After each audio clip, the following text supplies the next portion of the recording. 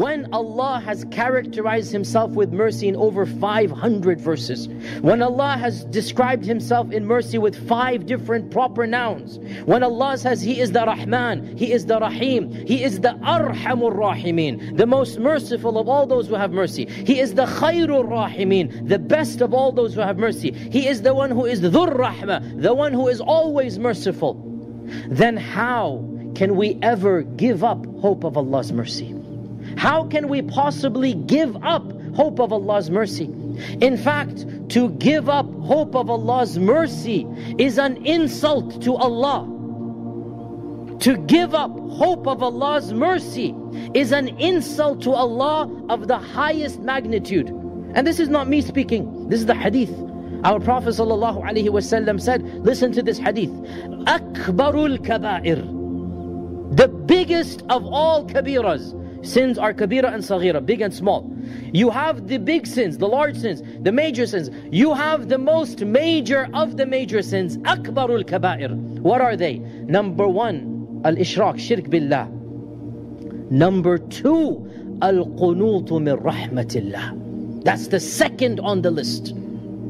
To give up hope of Allah's mercy. Why is this insulting? Because when you feel, even in this world, even in this dunya, suppose somebody is very generous and very giving and whatnot, and you ask from him a pitiful amount. You come to him, you're in need, and you say, can you give me a quarter? Can you give me a dime? And you assume, oh, he's not going to give me a dime. Isn't it insulting to the generous king? Isn't it insulting to the rich person who's known for his generosity that he's going to refuse you a dime? You shouldn't even think like this. So, وَلِلَّهِ الْمَثَلُ الْأَعْلَى. To Allah belongs the perfect example. Any person who assumes that he single-handedly is too sinful for Allah to forgive, wallahi, what an insult. Who are you? Who are you and what are all of your sins compared to the mercy of Allah? Have you limited the mercy of Allah such that you believe you alone in one lifetime can commit so many sins that Allah cannot forgive you? This is the height of insult, and that is why it is a type of kufr to assume that Allah cannot forgive me.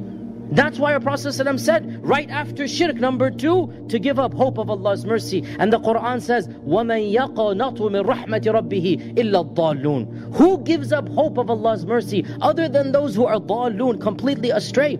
And Allah mentions in the Qur'an, قُلْ يَا عِبَادِيَ الَّذِينَ أَسْرَفُوا عَلَى أَنفُسِكُمْ لَا تَقَنَطُوا مِنْ رَحْمَةِ اللَّهِ إِنَّ اللَّهَ يَغْفِرُ الذُّنُوبَ جَمِيعًا. O my servants who have wronged themselves over and over again, you've gone beyond the bounds. Allah is saying directly in the first person, He's speaking to them, لا تقنطوا من رحمة الله. Never give up hope of Allah's rahmah. Allah forgives all sins. Brothers and sisters, the Rahman, the Rahim, the Arhamur Rahimin can continue to show rahmah, and He can have more rahmah than all of the creation combined, and it will not diminish His rahmah if He shows the entire creation His eternal rahmah. That rahmah never finishes. So what can I do and what can you do that can extinguish that rahmah of Allah? This is the hope.